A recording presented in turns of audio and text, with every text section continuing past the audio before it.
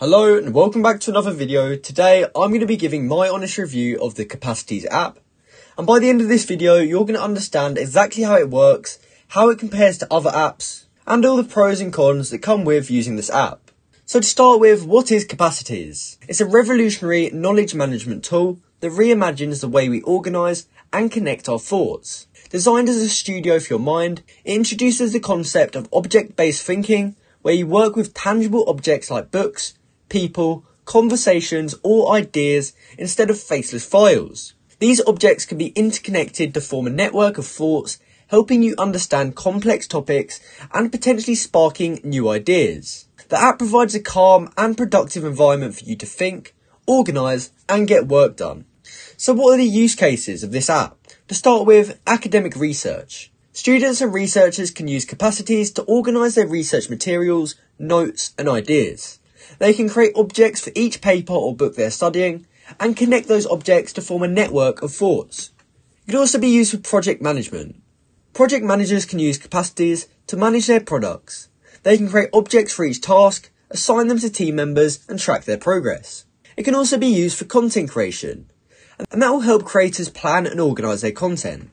They can create objects for each article or blog post, connect them with relevant research materials, and track their writing progress. It can also be used for personal knowledge management. Individuals can use Capacities as a PKM tool to organise their personal knowledge and ideas. They can create objects for each topic they're interested in, connect them with related topics, and build their own knowledge network. And it can also be used for learning new topics. Anyone learning a new topic can use Capacities to structure their learning process. They can create objects for each learning resource, like online courses, tutorials, and books, connect them with the concepts they're learning, and track their learning progress. But remember, these are just examples. The possibilities with Capacities are endless. It's all about how you choose to use it. So how much does Capacities cost? To start with, there's a free plan. This is available for everyone and includes unlimited spaces, objects, blocks, synchronization across all devices, unlimited custom content types, full support for import, export and backups, unlimited media storage, intelligent global content search and more. Next up, there's Capacities Pro. This version is for professionals and includes everything in the free version, plus an AI assistant, task management, intelligent media analysis and more. However, it's not available yet. And then next up, they have Capacities Believer. This is for supporters and costs from $10 per month. It includes all pro features as soon as they're available.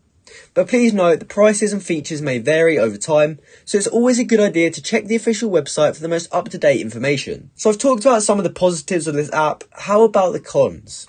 To start with, task and project management. Some users have found it inadequate for managing tasks and projects. There's also a learning curve. While it's generally considered to be user-friendly, some users have reported a learning curve.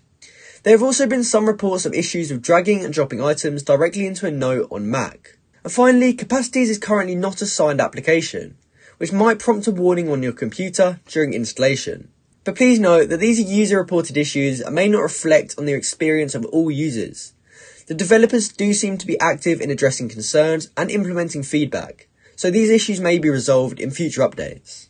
So how does it compare to other apps? Capacities has been compared with other note-taking apps like Notion and Obsidian. Here are some of the key differences. In terms of Capacities versus Notion, in terms of the note-taking style, Capacities is built on objects like books, people, or meetings. All of your notes are interconnected and organise themselves in a network of ideas. This is different from Notion, which is based on tables and folders. It's also different in the user base. Notion is a workspace for teams, focusing on collaboration, team workflows, data, and automation. On the other hand, Capacities is designed for individuals to think and work. So how about Capacities versus Obsidian? Both Obsidian and Capacities are note-taking apps designed to store and retrieve information in a way that is more in tune with our own brains. They both fall into the same niche and basically do the same thing. Please note, the best app for you depends on your specific needs and workflows, so it's always a good idea to try out different apps and see which one fits you best. So is it right for you? Deciding whether Capacities is the right app for you depends on your specific needs and workflows. If you prefer an object-based approach to note-taking and don't require extensive task and project management features, Capacities could be a good fit. It's designed for individuals to think and work, making it different from team-focused apps like Notion. However, if you're accustomed to a more traditional folder-based system or need robust collaboration features, other apps might be more suitable. As I said earlier, it's always a good idea to try out other apps to see which one fits you best. Remember, the best tool is the one that helps you work most effectively. So this has been my video giving an honest review on the Capacities app, and hopefully now that you've watched this video you understand everything it does and you should be able to work out whether it's right for you and whether you should ditch your other note-taking apps for this new one. I hope you also found this video helpful, and if you did, please go ahead and comment down below to say this video helped you out, and also like and subscribe for more content like this. Thanks for watching.